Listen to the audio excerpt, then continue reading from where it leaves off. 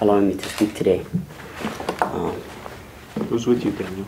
This is my daughter, Kula Ilai. Okay. I want to share with you guys the catastrophic problem with our water is that it's going to people like Monsanto instead of to the Opelu. You smell that? It's the last of the Opelu on the Waianae coast because there is not a single river that runs 12 months of year to the ocean. For 7 years, I've been trying to get land to farm kalu. These are the foods that sustain our family.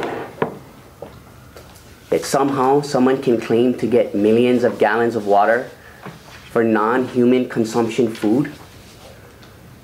It infuriates me that you would even consider it for a second. Monsanto never asked the people if we wanted them here at all. Let it be clear that the fish and the taro of Hawaii tell Monsanto to go home. There's not enough water here, move. Because the water is for the fish and for the kalo and for the people. You talk about sustainability. We produce 4 million pounds of kalo a year.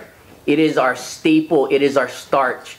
We need at least 365 million pounds to feed each and every one of us 1 pound a day.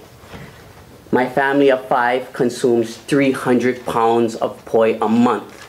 If each family in Hawaii were to consume the same amount, there would be no water from Monsanto, and we would be sustainable. I'm here to convey to you that the real voices that you're not hearing are the ones who can't afford the $2 an hour parking and the gas to drive here, because right at this moment they're at work struggling to buy what? Rice and high fructose corn syrup. We demand that you do the right thing and set the precedent and let these folks know that our water is for food and for people.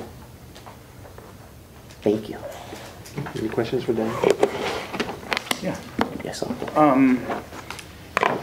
In the event that the request is aborted, then if there is a problem with the irrigation system, then the priority for that emergency would be that Monsanto would get water to be able to continue, but everyone else farming food would not. Do you feel that that is an equitable vision? I can't even see how that would be a part of the vision. You know, if 85% of what we currently consume equates to $3.1 billion, farming and feeding ourselves is the single largest growth of industry that we have in front of us, which needs massive amounts of labor. For farming and producing our own food, we will in turn manage our resources much better. They are using this simply as an export, which does not apply to a single one of us. In fact, Hawaii is contributing the single largest contributor to chemical farming in the world through our means of exporting corn seed. Now we need to stand up for this. Our water is not meant for other countries to grow GMO corn. This is serious. Your decision today, in part, will send a clear message that they're not welcome here and that our water is for food. Thank you. Okay, one more question. Are you farming kalalohi? We currently have, we don't have a lease. We have a small plot in Honolulu, which we're restoring some ancient patches. We are in discussion with many entities, but the reality is to farm taro, you have to live on the aina. And they refuse to let you live and farm. Thank you. Okay. Mahalo. Live your dream.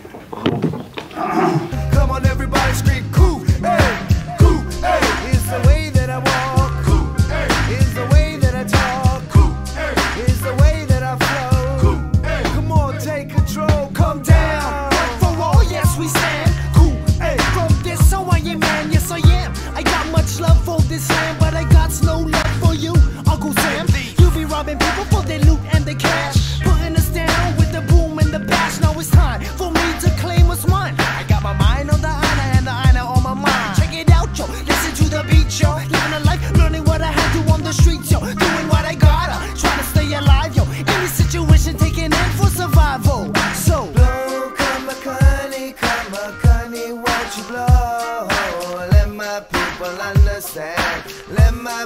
enough.